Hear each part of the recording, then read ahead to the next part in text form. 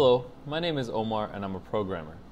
Today I'm going to show you how to make iFrames load fast.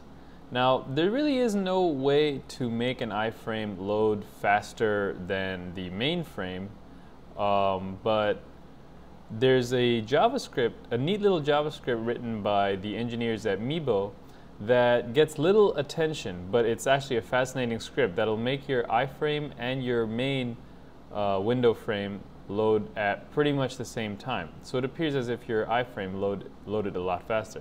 So I have some boilerplate HTML code set up and I pasted the script on.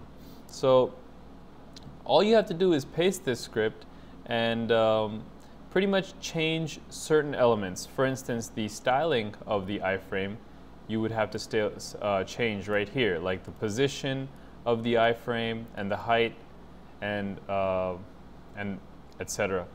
What it does is it writes on the body to make the iFrame load when the body loads, and then it closes the document up after the iFrame onload event happens. And what this does is then make your iFrame load at the same time.